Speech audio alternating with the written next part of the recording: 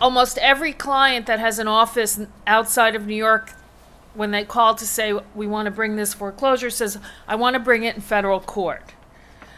They've heard stories about how New York courts are very backed up and other horror stories, and they think federal court will be a better venue for them.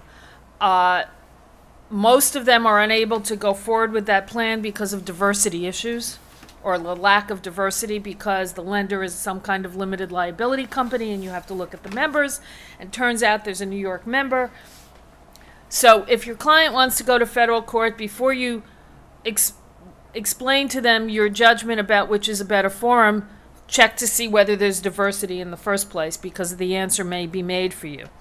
My experience with foreclosures in federal court, it could be an appropriate forum if you really want to move your case along, but if you want to have settlement negotiations or you have some potential problem with your case, it might not be the place you want to be. And then when you go to enforce the sale and judgment, there are other sorts of issues and ministerial issues that you have to deal with.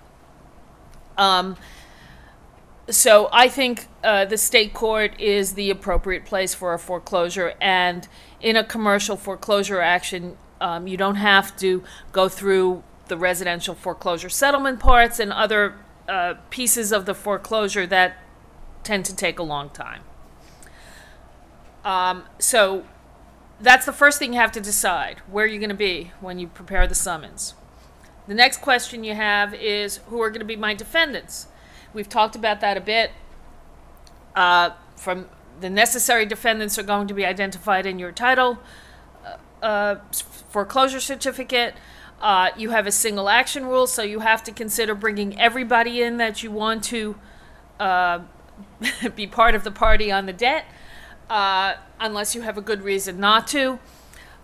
There are a couple of cautionary tales. For example, if you have a party who's in bankruptcy, as was mentioned, you will not be able to commence the action against them. Later on, if the bankruptcy case is closed, you might want to bring them in on a supplemental summons, or bring a separate action and consolidate it, or it would be special circumstances under 1301. If there's been a death of one of your guarantors, for example, you can't sue dead people, and so you have to sue the appropriate personal representative. It might take a while to find out who that is. There might not have been one appointed, which causes problems for lenders, and that's a whole nother course on another day, to go to the surrogate's court and have a personal representative appointed if the family hasn't had one appointed.